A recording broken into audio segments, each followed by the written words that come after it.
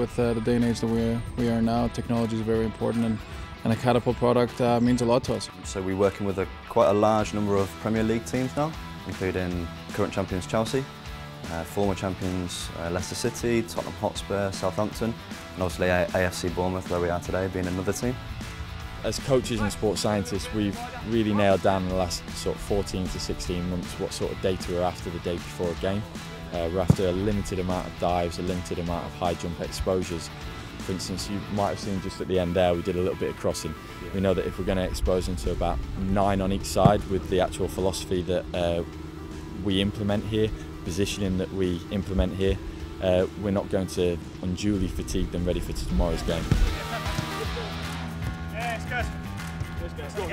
So the Catapult G5 was originally designed alongside coaches and goalkeepers. We've been tracking outfield players for a number of years, and we almost had this separate group of goalkeepers training alongside those outfield players that we had no idea what they were doing. So we really wanted to try and work something out for them. We wanted to bring in the inertial sensors, which are running at a much higher frequency, which can allow us to calculate the number of dives, how quickly they get up from those dives, and the number of jumps that they get in the training session. So it really brought the unit into the goalkeeping space and allowed them to get a picture of what the training load was and to look to use that information to improve technique, improve performance, and ultimately reduce injuries.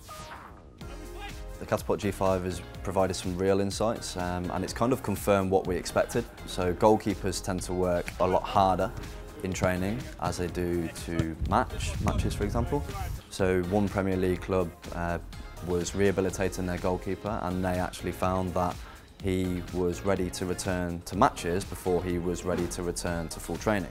Well, I'm a firm believer in technology and statistics, so any kind of information that you get on a daily basis of training, whether it's your loading, whether it's your saves, whether it's filming your training sessions to get video, to see how you can improve as a player. And I think that it's all beneficial if used in the right way, and thankfully we have the right people here around us that help us do that.